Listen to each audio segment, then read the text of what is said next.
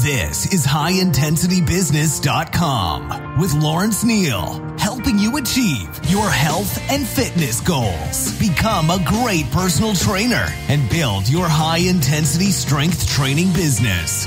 This episode is brought to you by ARX, the most innovative, efficient, and effective all-in-one exercise machines I have ever seen. I was really impressed with my ARX workout. The intensity and adaptive resistance was unlike anything I've ever experienced.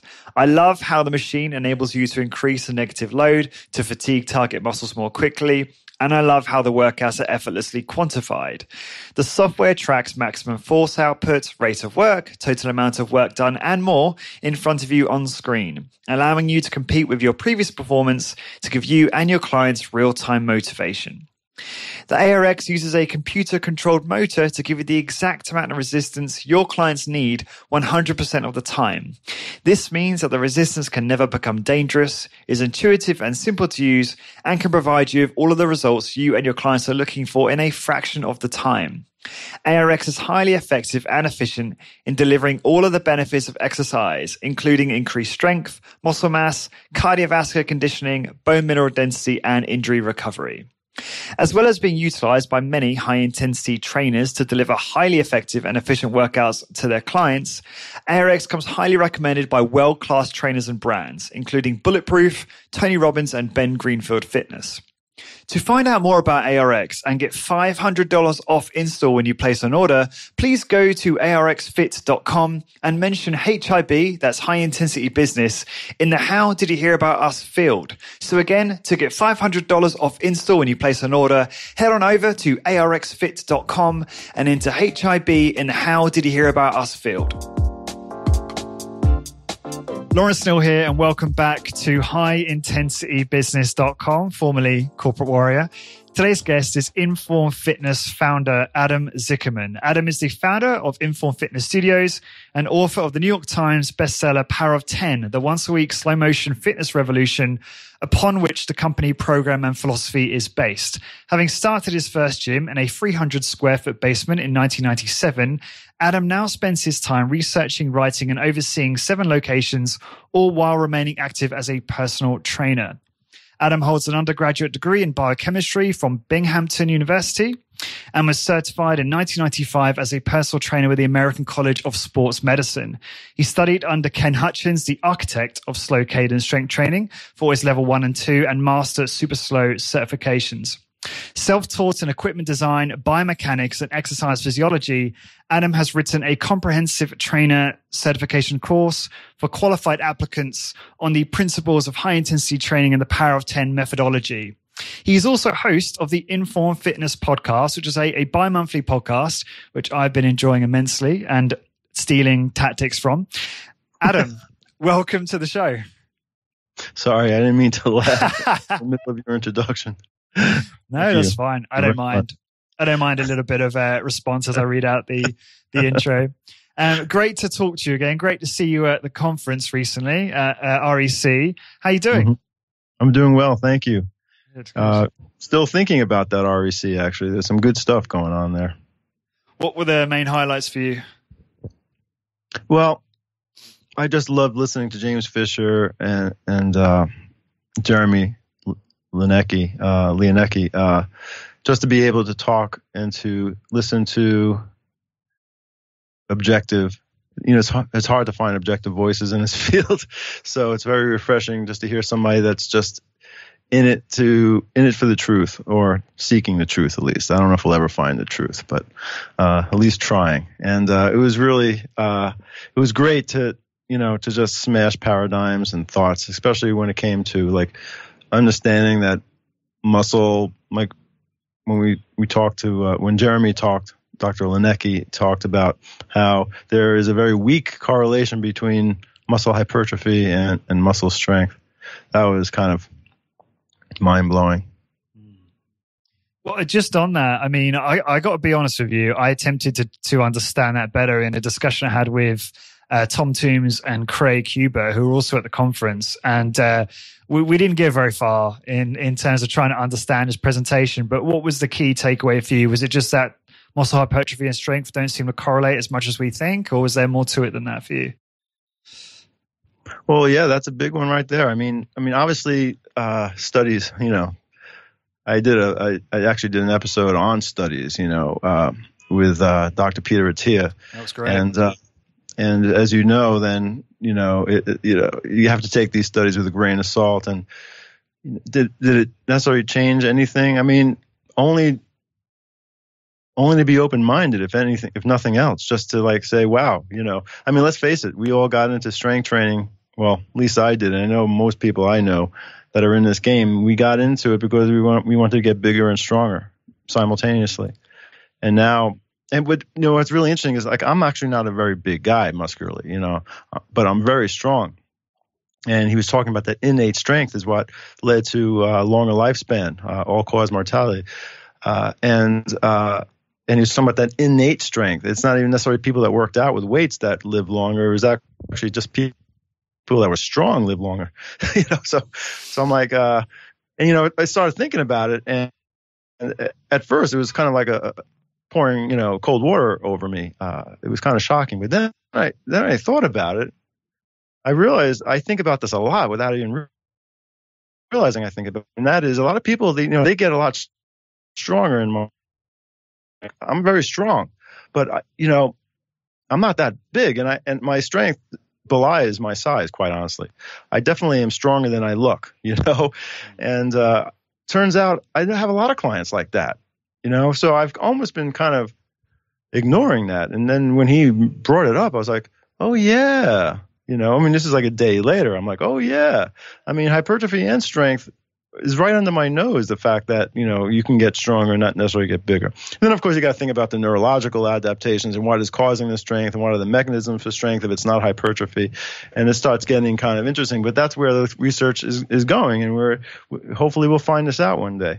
But in any case, I guess a takeaway for my clients, because I'm always thinking about what am I going to tell my clients about this? Well, one thing is to maybe reassure people that aren't necessarily getting bigger, that they are getting stronger, and that's possible. That it is actually possible to be getting stronger. This is not our imagination. You are truly getting stronger, even though you're not breaking out of your shirts. You're actually still getting stronger. And that, especially when you talk about strength and how that's the key to good health, right? Strength, not so much about muscle size. Matter of fact, hold on a second. I have Linecki's paper here, and in the introduction to his paper, he talked about muscle size. There's some quotes about muscle size in the past. I think I highlighted it. If you bear with me for a second. Have you moved the camera deliberately to show us the paper? No, I moved that by accident, reaching for my paper. Right. Oh, sorry about that. Yeah, hold on a second.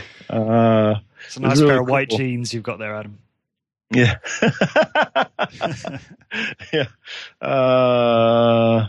Here we go. Okay.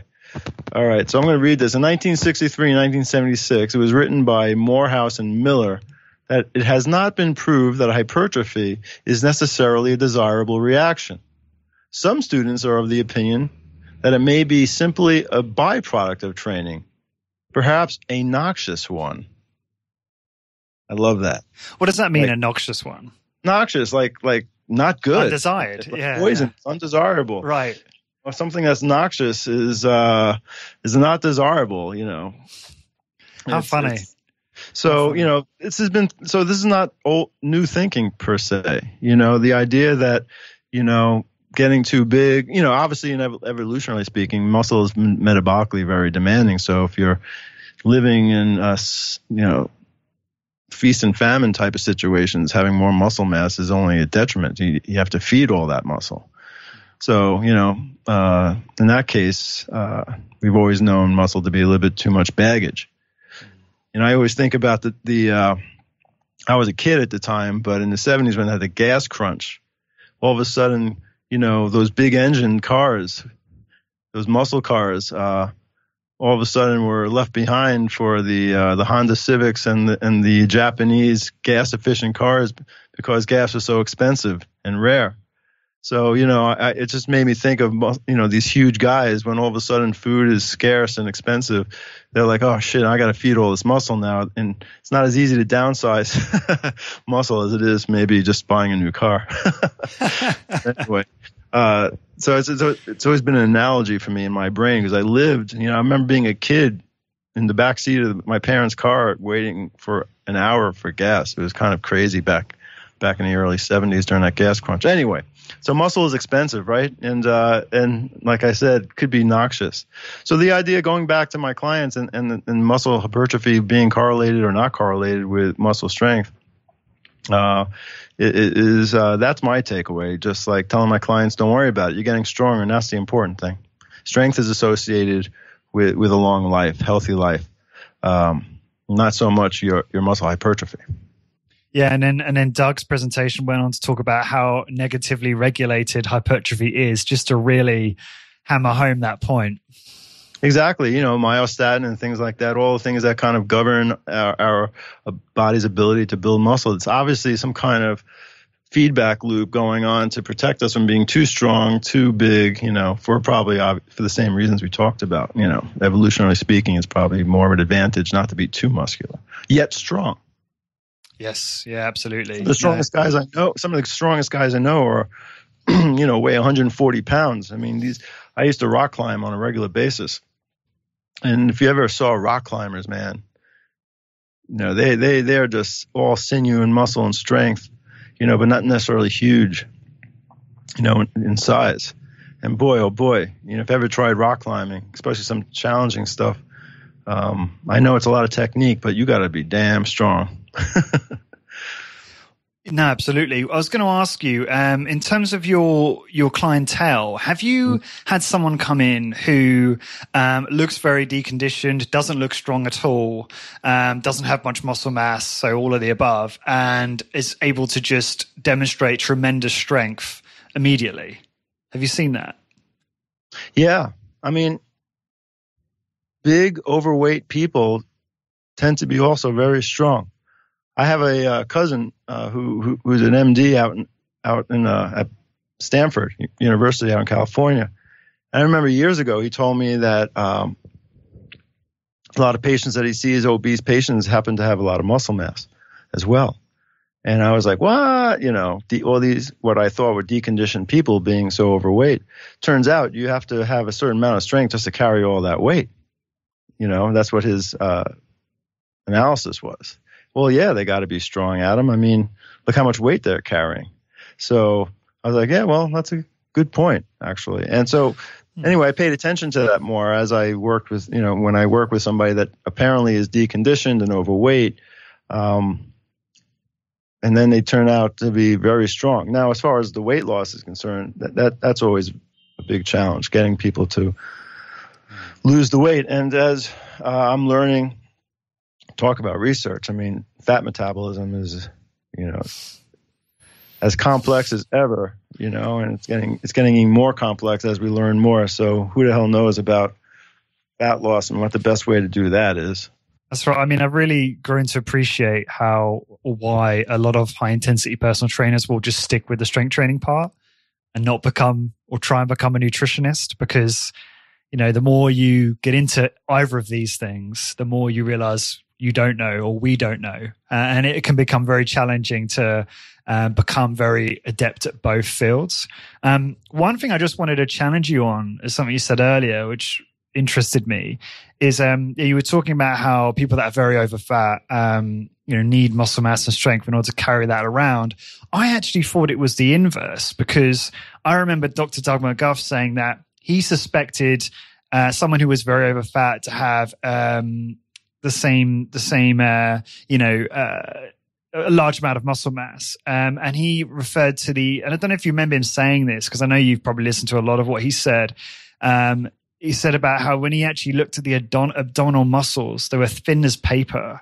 And what he then went on to say is the mechanism might be something to do with internal starvation / actually, I could be misquoting in there, but some kind of competition for resources between body fat and muscle. Because if you have too much body fat, then obviously the signaling in the body is preferentially shuttling nutrients to that rather than muscle tissue. So I thought it was the inverse. So how do you reconcile that, or do you disagree? Oh, I don't know if I disagree. It's a great discussion, right? I mean, I guess off the top of my head, as you say that, our body wants to preserve muscle almost above all else. So yes, when people are obese, right, they aren't starving internally, right? They're not getting the nutrients they need. I mean, that's why you become diabetic and you have the whole, what do you call it? Insulin resistance? Insulin resistance, but metabolic. What's the metabolic overall syndrome? Yes, sorry. Thank you. Yes. Right. So the whole metabolic syndrome thing is kicking in, and then people are definitely, starving internally and not getting the nutrients they need. However, I just can't help but think about how amazing the body is at preserving muscle, the most important thing for movement, right? So even though they're somehow starving in a sense, because they're not getting the nutrients they need due to insulin resistance and so on, the body seems to still figure out how to preserve muscle mass and keep that strong. And I look at some of the fasting data. It's kind of remarkable, some of the data I've been looking at lately for people that are fasting, for doing the 7-day water fast, for example, and they would do a DEXA scan, and they didn't see much of a change in muscle mass. A little bit, but certainly not as much as you'd think for somebody who hasn't eaten in 7 days. So, and some of these people that I'm talking about were lean to begin with. You'd think leaner people would definitely lose more muscle mass due to a 7-day fast, but they're not. And the discussion on that was about, the body once again will go to extraordinary lengths to preserve muscle mass above all else. So that's what I'm thinking that might be occurring, because I have to say, and this is anecdotal, of course, but we do train a lot of people, and we do train a lot of people that are overweight. I would say, classically obese. And again, they're strong. Now, I don't know if that's innate or it's because they're obese, or maybe it's in spite of the fact that they're obese. But I can't deny the fact that I tend to notice that obese people are strong. Stronger. Not that they lose strength when they lose weight necessarily either, because they're strength training with me if they're losing weight, but they do seem to be stronger than I would expect for somebody that's grossly overweight. No, that's super interesting. I love talking to people like you, because you've, especially at the scale of your business, you've trained thousands of people, probably tens of thousands, if not hundreds of thousands of sessions.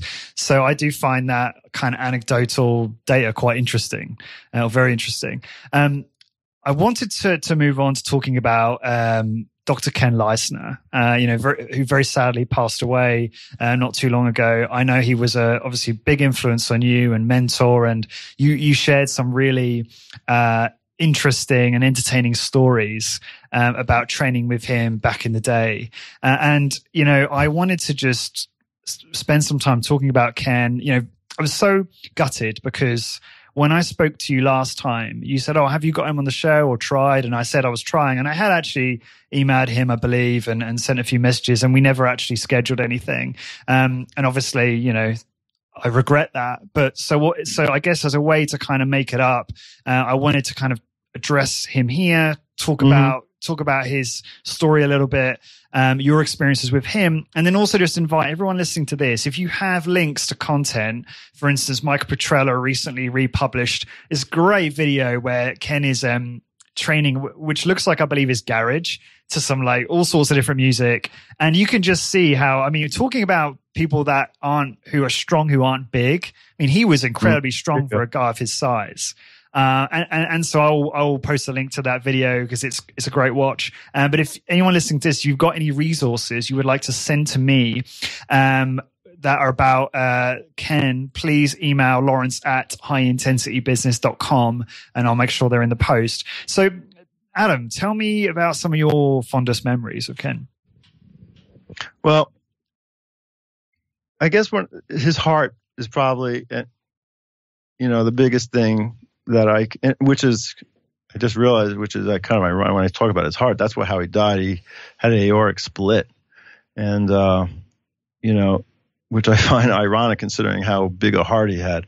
And, I remember first meeting him. See, he worked with a lot of big guys, a lot of strength guys like power lifters and football players. I mean, he was all about strength and muscle hypertrophy and working out super duper hard. And I was, I met him, I was in my early to mid 20s, and I was into martial arts big time. And that's what prompted me to go see him, because I wanted to get stronger from martial arts. And when I first met him, now he's a chiropractor also, and he had a chiropractic office on his main floor of his house, and then he had his basement gym. And I met him, he brought me into his chiropractic office, and we were talking, and I just remember our first meeting so vividly. It's crazy because it's so long ago. I'm in my 50s now, so it's been a while. And he just took so much time to learn about me. And very quickly, I wasn't intimidated anymore, because when I went down into that basement with all those huge, I was always the smallest guy. I talked about my strength, but it belied my, I'm a small guy for my strength. And I thought he was going to judge me on that, because he's so used to working with big, strong guys. And I was like, you sure you want to work out with me? You sure you don't mind if I'm working out here? And he just respected my toughness and the fact that I did martial arts, and he couldn't care less about my size. All he cared about is your desire and your effort, your discipline. He was very big on that. I remember one time, now, he had a big heart, but he also called you out. He kind of reminded me a little bit of, if you remember, the coach for the New York Giants, Bill Parcells, and he had a way of motivating his people by kind of putting him down a little bit, teasing him. But you knew if he did that, he liked you, actually. If he put you down, he liked you. But I just remember I was working out, I was with my trainer, and some guy just finished his workout. And after his workout, he decided before he left to do a set of chin-ups. And Dr. Ken saw that, and he was like, everybody. And he just quieted the whole place down and got everyone to stop working out. He says, you see this? And he's pointing to the guy doing his chin-ups. And he's like, there's a guy that obviously didn't work out hard enough, because how can he finish his workout and still be wanting to do a set of chin-ups? He really did not respect that at all. He wanted you to lay it all out there, and he wanted you to empty the tank by your last repetition. And the fact that he kind of finished his workout and was able to still work out after that kind of really irked him. So he didn't have any problem calling you out like that. And I just said to myself, I was like, don't ever slack off in front of this guy. And you didn't want to. I wanted to impress him always. I always wanted to work as hard as I can for him. And he was very nice to me, and made me feel really good about the fact that I was maybe not one of the biggest guys around, but, he complimented my strength and my effort, and that meant the world to me. But not to mention the fact that I really learned what working out hard was all about. And that's kind of the jumping off point for my career. I didn't know it at the time, because I wasn't thinking to make a career out of what I do now back then. For me, that was at that time, I just wanted to be the best martial artist that I can be. I wanted to be the strongest I can be. And, who knew that, 20 years later, I'd be kind of utilizing what I learned and refining my career based on that experience. It's incredible. I cried. When I found out he died, I cried. That doesn't usually happen to me. Right, yeah. So I can understand. Yeah, he had a very important influence on me. One of my biggest regrets, you talk about regretting not getting in touch with him for getting an interview with him. One of my regrets is that I didn't mention him in the acknowledgments of my book. That was a huge oversight. I don't know how the hell I let that happen. Do an update. Yeah, here we go. For everyone, if you read my book, just know that, Ken Leistner had a lot to do with it. No, I'm sure he would understand. And no, that was a really awesome story. Appreciate you sharing that. Now, hopefully, I won't be insensitive asking this, but there's this thing in high intensity training where everyone who does HIIT or strength training, I should say, because I know he was, well, from what I understand, he wasn't necessarily in the same camp as Ken Hutchins, and you might want to correct me on that. And everyone wants to think that, everyone's immortal in HIIT. And, we sort of addressed this when we had, when I spoke to Anne-Marie Anderson about Greg, because again, how can this happen to someone who does high intensity training and they're healthy? Now, you mentioned he had an aortic split. Do you know if it was genetic or are you able to talk about that? We don't have to. If you feel that's insensitive, I really don't mind. Well, I don't know. I mean, that's what I heard was the diagnosis.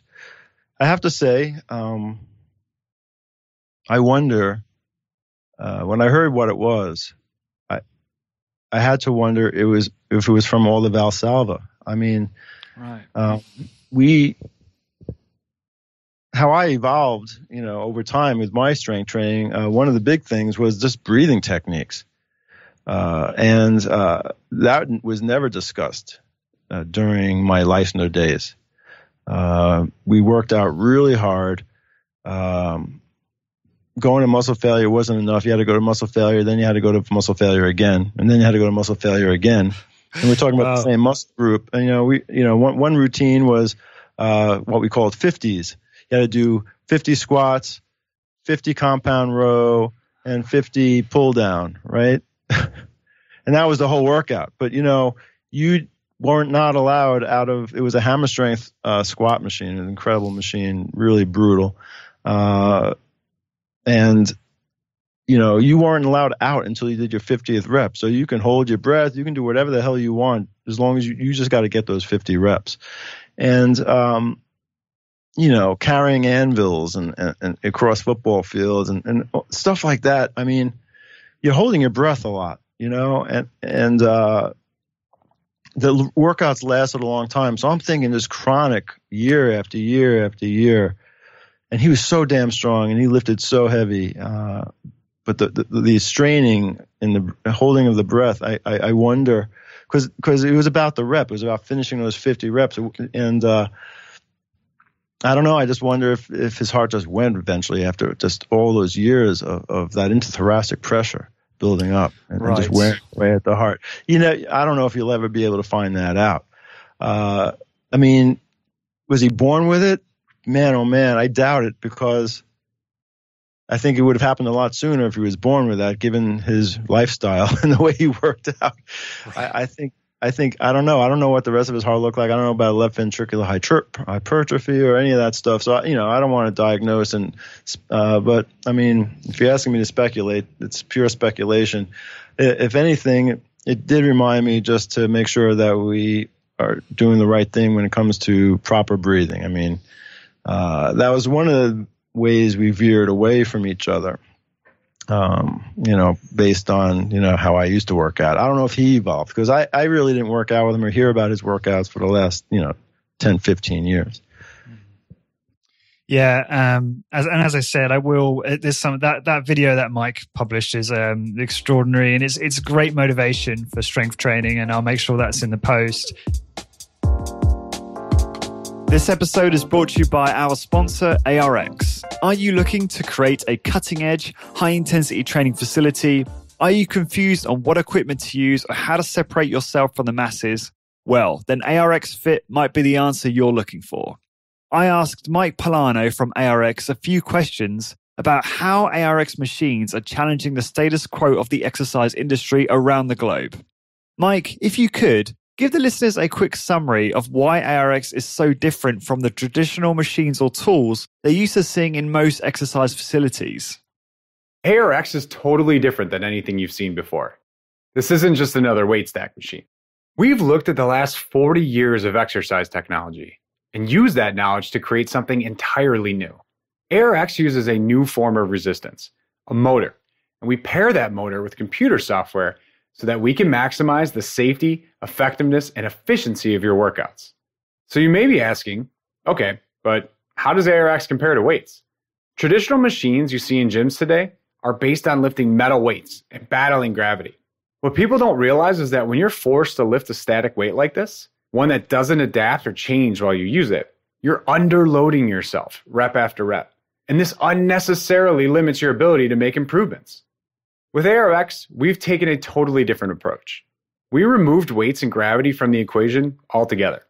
Instead, ARX combines our patented motorized resistance with our custom computer software to provide you with the world's safest, most effective, and most quantified form of resistance training ever.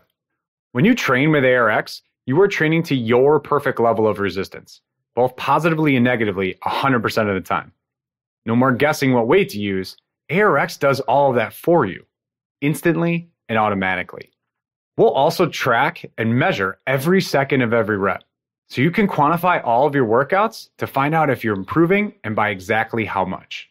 Whether your goals are bigger muscles, increased strength, stronger bones, or just to look good in a bathing suit, ARX can help you achieve all of these and more, but do so in a fraction of the time it would take compared to traditional equipment. If you're looking for the most efficient, most effective, and most quantified piece of exercise equipment on the market today, then look no further than ARX. Thanks, Mike. That all sounds really impressive.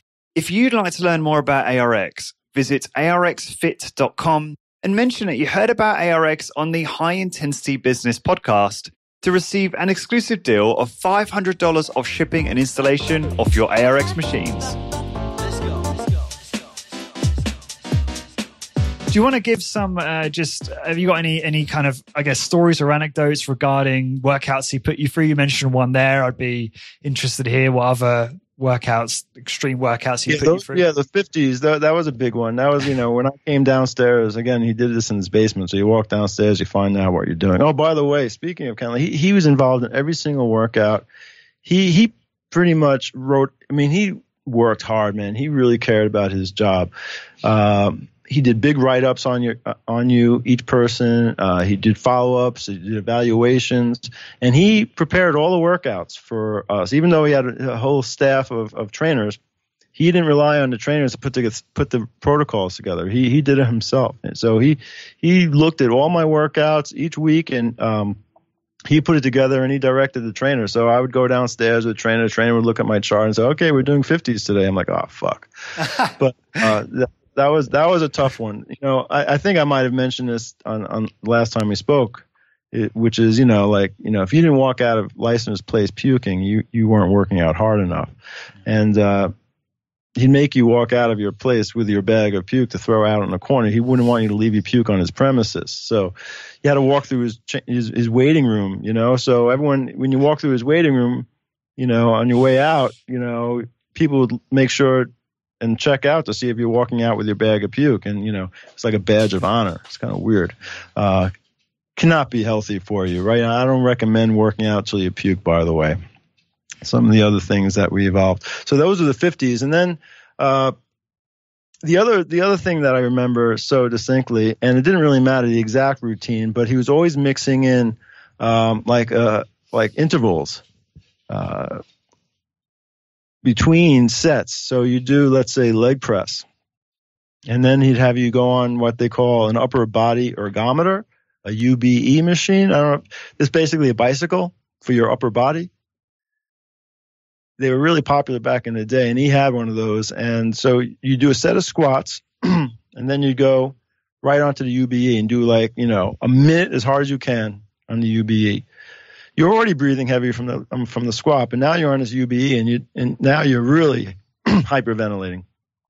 Then you go into chest press, and you'd go to a set to failure on chest press, and then back on the UBE, and then he'd have you go on a pull down, and then back on the UBE. I mean, how do you not puke after that?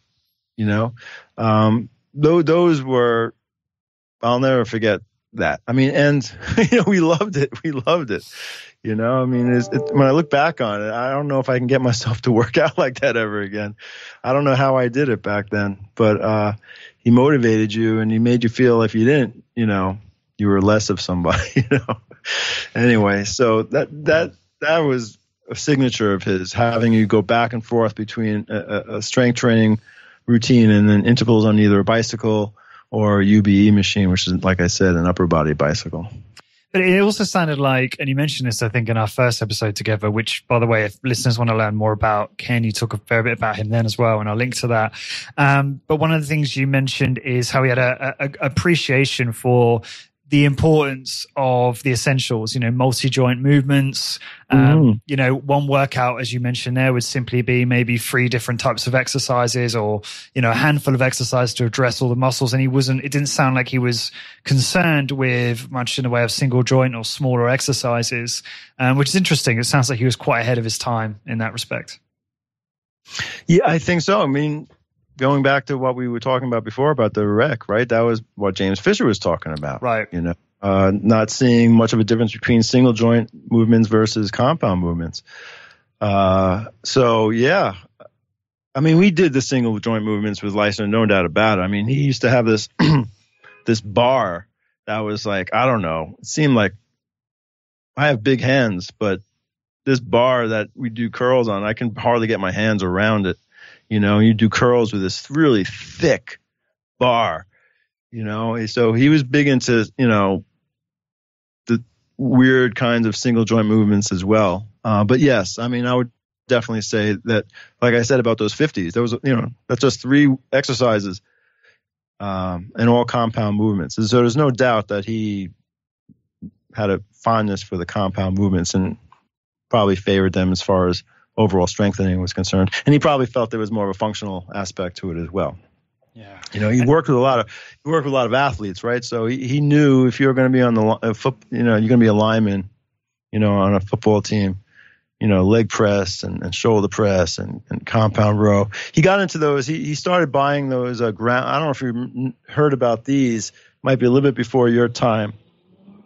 Those ground-based hammer strength machines. Hammer Strength came out with something called the ground-based line. I don't even know if they still have them. They probably don't. But it was basically machines that you ran into like a football player to lift weights. It was a crazy concept. And he picked up a couple of those things. I avoided that. I had back surgery when I was a kid. Oh, yeah. And so I said to Dr. Ken that I was going to pass on the ground-based machines. I didn't think flying into a machine with my shoulders lifting weights was a good idea for a guy with my back problems. And he, thank God, to his credit, because he probably could have talked me into it if he asked me to, but he let it go. He said, yeah. Again, he was a chiropractor and he knew the surgery that I had, so he was crazy, but I guess not that crazy. Yeah, and just on what you said there about single joint versus multi-joint, you did a great podcast, which I will plug now because I think it's very good, with Dr. Fisher on exactly that. So the listeners and the people watching this can go over to, what's the website for the podcast? Is it just informfitness.com or is there a different website? We have on the navigation bar. You have a link to it. Plus, it's on iTunes. So if you have a phone that has an icon for podcasts, you can just search for Inform Fitness Podcast and it'll pop up. And how's that going for you? The podcasting, you're doing a great job. Thank you. How's it going? I love it. I mean, I did it because my mind's geared to the end user, not so much the person that likes to geek out on exercise like us, and like what your podcast is about. Mine is more for like my clients and my clients to share with their friends because their friends don't believe the shit they're doing here. And, it's more content and more discussions to help them talk to their friends about, sensible evidence-based exercise.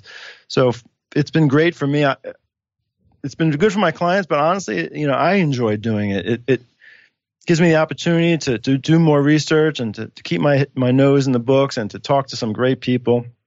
And I learn so much doing this. I have to prepare for these things. I usually write an outline and I'll read the book of the person I'm interviewing. And if nobody listened, I'd still be doing it, but we're doing good. I think we got couple of thousand downloads per episode at this point, which is pretty cool.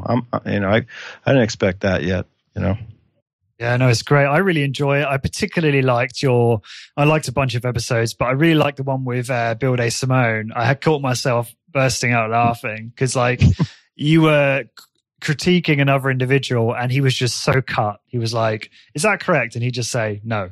And then give his answer. And he just gave some great analogies, which I can't recall now, but I just encourage the listeners to check out that particular episode. But I'm just really curious, what metrics, if any, have you seen improve in your business? Because I'm always encouraging people to consider a podcast in our industry because I believe it's an effective way to help retain your clientele because it's another method to educate them on what you do, as you were saying there, and on why what you do is so important for them. So just curious if you've seen it improve things like retention or maybe other metrics in your business or maybe got more people through the door or what have you. Now you're you're exposing my weakness now, which is I don't really pay attention to that too much, you know, and the business. Now you're talking about the business aspect and the marketing part of all this. You know, business is good. Business is good. We get a lot of referrals.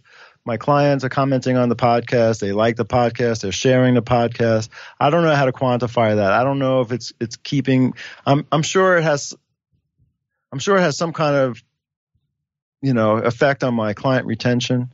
You know, I know my clients are really enjoying it. They're learning. And I remember when I took a break from it, people were saying, "When's your next one coming out?" I miss it because I took a hiatus recently. So. Yeah, people are like, yeah, I really look forward to those. So I don't know those people will probably be clients anyway, but I got to tell you, they just enjoy the information. And there's so much crap out there and there's so much marketing out there. And if you're listening to these podcasts, you're at least keeping your finger on some of what I think is more of the evidence-based stuff and not so much just the hype and the marketing. Again, I'm doing this more, you know, to just whoever wants this information, they can have it. And again, for me, it's just fun. You know, it's fun to talking to a microphone and ask these questions and explore, you know, and like I said, if no one listened and I didn't get any client retention out of it, I'd still do it. No, I think that's great. I think that the fact that you're thinking about things like retention and referrals as being almost like a nice byproduct, which you didn't really plan for, and that you just enjoy doing this, you enjoy the impact it's having on your clients. I think that's cool. I think that's so cool. That's how I started the business. I mean, yeah. Nothing's changed in 20 years in that respect. I always felt just do the right thing and give good information, then the business will take care of itself. I've tried all the marketing stuff. I've tried the advertising. I've tried the local advertising. I mean, we do a lot of community work. I mean, I'm involved in my community, but that's because I just like being involved in my community. Again, these are natural. My business growth are just natural consequences of me being part of my community and wanting to talk to people about this and teach people. And I guess that's, you know, the most authentic way of doing it. People criticize all of us, people in this weird niche of high intensity training. I think we're always being criticized for, or they kind of point to the fact that nobody's actually franchised this like Peloton or Orange Theory, that it's a reflection on the workout itself. It might be a reflection of the workout itself, like, you know, it's just too hard for the average person to do. I don't know, or to get their head around. I'm not sure, or I don't know if it's because we just do a really shitty job marketing it, or both. But I don't think the fact that one of us hasn't become the next Orange Theory, I certainly don't think that's a reflection on the efficacy of the workout. Especially when you look at all the research. Again, depends what we're talking about. I'm not as this once a week, 20 minutes once a week, super slow. I mean, I think that's probably what a lot of people, because I wrote the book that talked about it basically like that. But, you know, that's not how I look at the overall high intensity exercise industry anymore. I mean, there's lots of things that people are doing out there that seem interesting and that seem to work, that aren't necessarily doing a 10-10 protocol on super slow cammed equipment, once or twice a week. And still people are getting in good shape and they're strong. We don't have all the answers. So, we're certainly not just sticking to that script. I mean, the framework that we work within is a lot more flexible than you might imagine after reading, let's say, Ken Hutchins or something like that. Yeah, and and I respect that. And you touched on it in our first episode. And in fact, with your Informed Fitness podcast with Simon Shawcross, who talks about how you do high intensity interval training occasionally with people and stuff like that. One of the things you said to me in our first interview, you mentioned Dr. Richard Feynman, the famous physicist.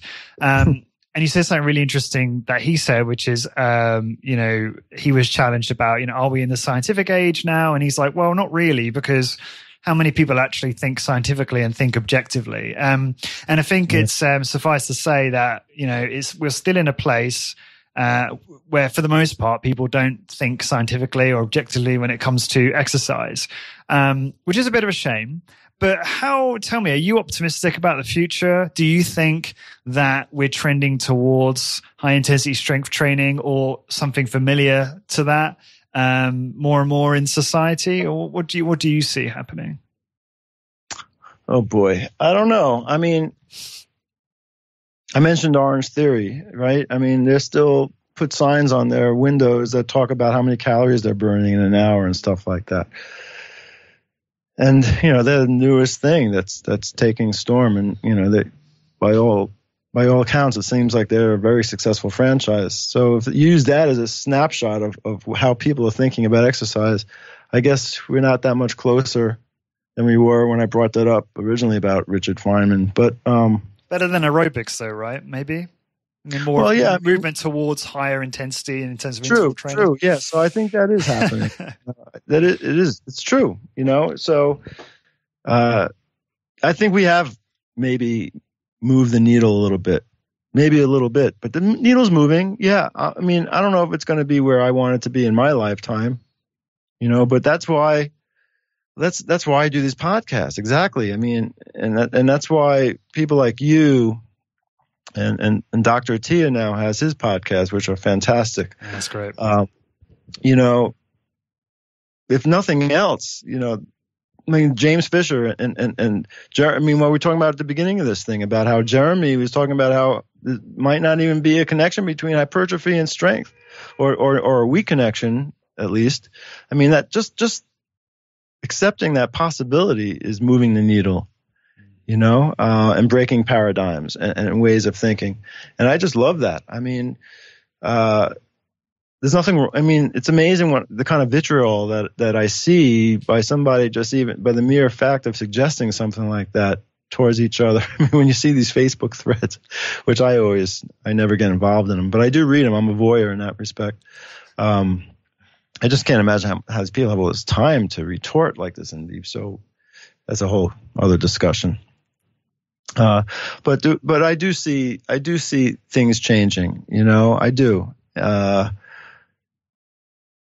I think thanks to you and thanks to a lot of people that are just, sticking it out. This is not easy.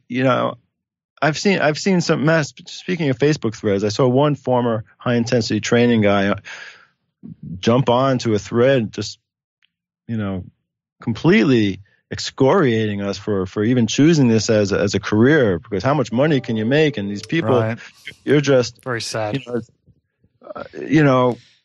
like kind of putting down our vocations as a career choice, because in this person's opinion, we aren't going to make a lot of money. We aren't going to get rich from this, or we don't understand that these people that are hiring us just look at us as kind of, caddies, workout caddies, and don't have much respect for us.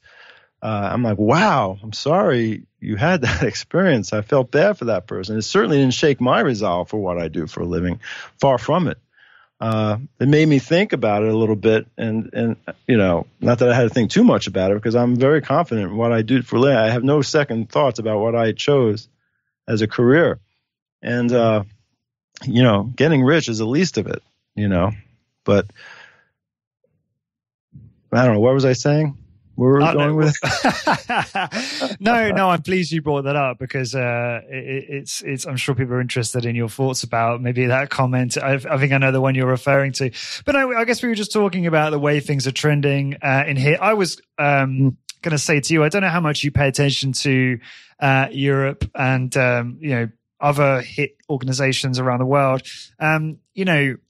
I think it's really exciting, because I talk to, people like Patrick Mayer, who's the COO of Kaiser Training. And they have, I think they're the largest, high intensity based organization in the world now. And they have well over 100, franchises. And I think it's like 40, studios that they own. And they just use Medix equipment, and they've got their own R&D lab, and they actually have manufactured their own machines, which sadly I do not believe are available to the wider market, but they're unbelievable. And they're still growing fast. And then you've got the likes of Fit20, who are also doing a franchise model in Europe at the moment, and they have 120 franchises, but they are more focused on one-on-one 20-minute workouts, whereas Kaiser is slightly different. It's more like a monthly membership where you have some one-on-one at the beginning, but then you're kind of self-supervised. Hopefully I'm getting that right. So slightly different models, but they're both doing really, really well. And they've both spent a lot of time really working on their systems and processes so that everything is repeatable and the operation at each studio operates the way it should. And I just think, and I'm looking forward to doing more work with both of those organizations in the future, because I think there's so much that we can all learn, even yourself, Adam, even though Inform is a great success, and also the smaller studios out there, those that have dreams and goals to be maybe like Inform Fitness one day, or maybe just want to have one studio, but just run it as a really nice business and enjoy that experience and enjoy owning that business and not having it, run you, so to speak. So I'm very optimistic, as you can tell. And I feel very privileged to be in a position to do this. Yeah, I'm familiar with those two companies as well. And kudos to them. Yeah, they're doing a great job. I mean, I've spoken to some of the people over there at Kaiser. Because I wanted to see if there's a way of getting the equipment, which you, of course, already said is not possible right now. But nonetheless, they have the formula down for sure. It's great to see. Yeah. So when you look at that, and here in the United States, I mean, Lou Carlson's doing a great job, and his credit, he's acting so selflessly in a way. I mean, obviously it comes back to him, but the fact that he's just putting out all this information and putting all the time into these conferences to get us all together to talk, and he's trying to support all of our businesses, and it's I commend him for that. I commend him a lot for that, because it's not easy. I'm sure he catches a lot of flack for. Oh yeah, tremendous what amount. He does and the amount of work. So that's why I am positive. And we'll probably catch up to Europe eventually. I hope that would be great. Well, I mean, you've got the perfect workout, and probably a handful of other organizations I've not mentioned. Gainesville Health and Fitness, who are doing very well. So yeah, I mean. I suspect it will certainly. On the other hand, I talk to marketing people all the time, and they're trying to pitch business to me and their clients. I'm in New York City, so we have some of these big time marketing companies, high end marketing companies that work with those major brands, and they come to me and say, "You can do this. You can become a major brand if you did this, and they're giving me all these ideas and thoughts on it, and they're like, nobody knows about this. So we can talk about the Kaisers and the Fit20s and Inform Fitnesses and, Lou Carlson, Discover Strength, and like you said, the perfect workout. The thing is, nobody still knows about it, right? nobody talks about what we do the way they talk about Pilates. You know, it's not a noun. What we do isn't a noun yet. You know, That's right. You know, it's still an adjective. It's a type of strength training. You know, it's a description of a type of strength training. It's not like I said, a noun. It's not a name of a protocol. You know, yet. So people aren't talking about what we do the way they talk about Pilates or Peloton. You know, which has been frustrating. Maybe we'll get bored when it becomes really popular and won't want to do it anymore. I don't know. It's hard to just wrap this up into a little, you know, soundbite to explain what we do. It's more complicated than that. You know, it's not a lifestyle. You know, everything else is a lifestyle. You know, exercise is about what you feel is good for you and what's right for you. Until we get out of that mindset, I don't know, you know, how to wrap this up, you know, into a soundbite that makes people realize that this is what I should be doing. Although, again, it's happening, you know, but slowly but surely. Yeah, it's hard. It's hard. Yeah. I mean, given the marketing. Yeah. And I don't know. I don't even know what the answer is. I mean, I don't know. I mean, again, people think that I'm like, you know, anti-cardio. I hate that. People say, oh, you know, people almost come to me sometimes like they're at a confessional. You know, Adam. Yeah. I've been running. I have to tell you something. What? I ran yesterday. You know? It's like I'm waiting for them to tell me they slept with my wife, and all they have to tell me is that, oh, you just ran yesterday? Oh, thank God. I thought you slept with my wife. Okay, I can handle this. This I can, you know. It's like, no big deal, man. No big deal. Good, you ran. I mean, you know, you're anti-cardio. No, I'm not anti-cardio. I'm anti-overtraining. I'm anti-injury.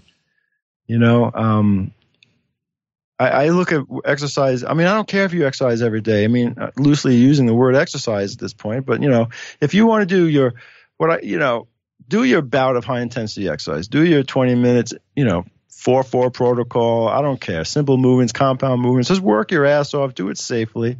Work out really hard, and just do that a couple of times a week. And then whatever you do in between, you know, just do it in moderate things. So to me, it's not about cardio versus anaerobic. It's more about modulating intensity, right? You do a couple of really intense workouts a week. I don't really give a shit what tool you use, quite honestly.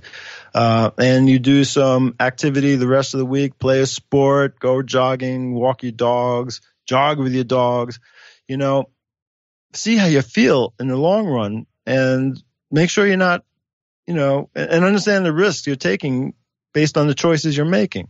I mean, if you want to take up kickboxing and boxing, understand you're gonna probably hurt your elbow or your wrist or something if you're hitting the heavy bag. So I don't know. I mean, I can help somebody navigate what the best recreational pursuits to do in between their high intensity workouts. But that's what I'm about.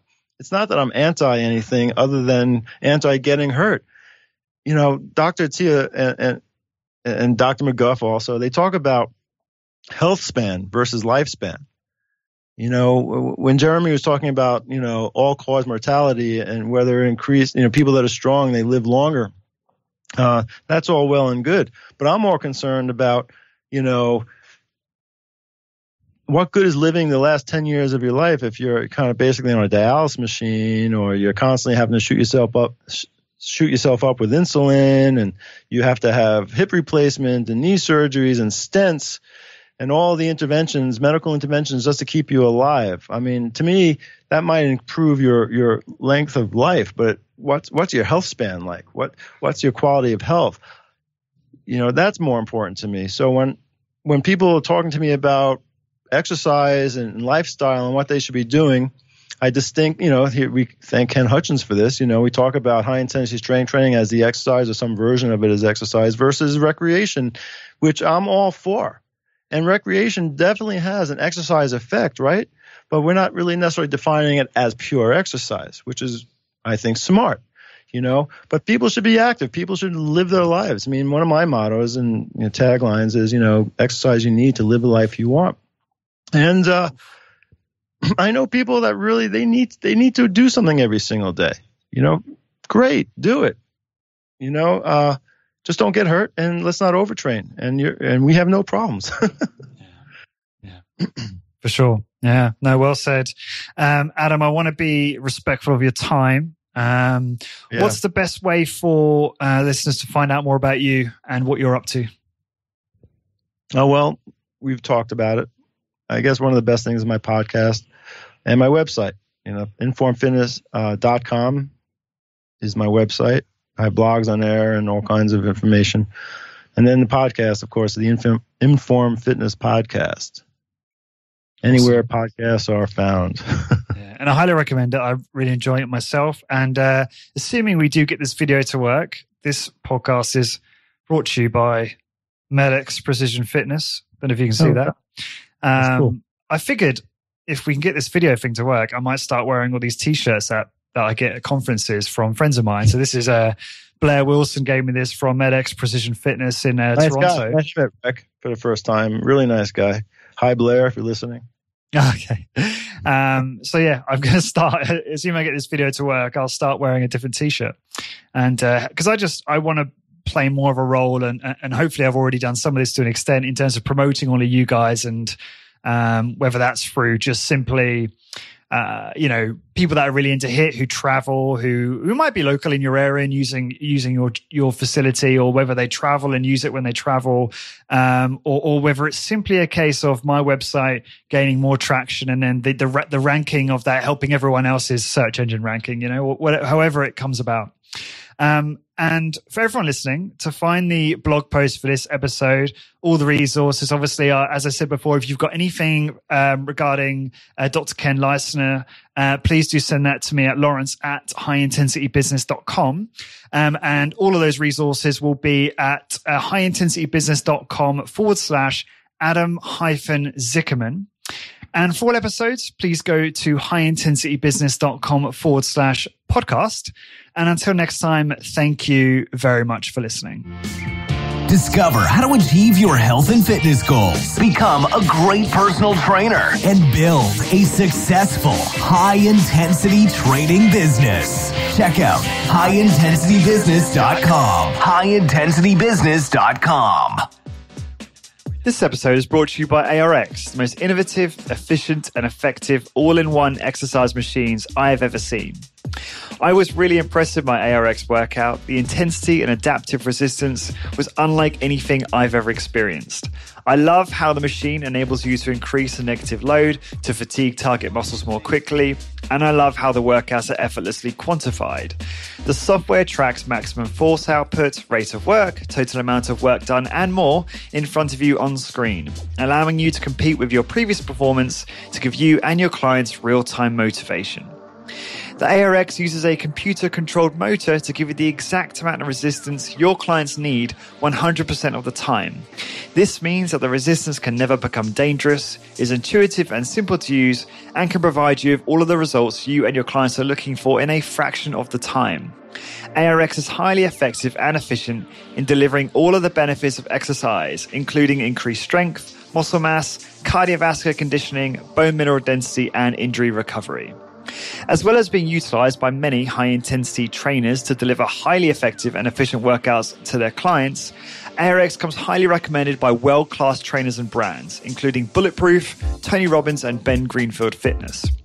To find out more about ARX and get $500 off install when you place an order, please go to arxfit.com and mention HIB, that's High Intensity Business, in the How Did You Hear About Us field. So again, to get $500 off install when you place an order, head on over to arxfit.com and enter HIB in the How Did You Hear About Us field.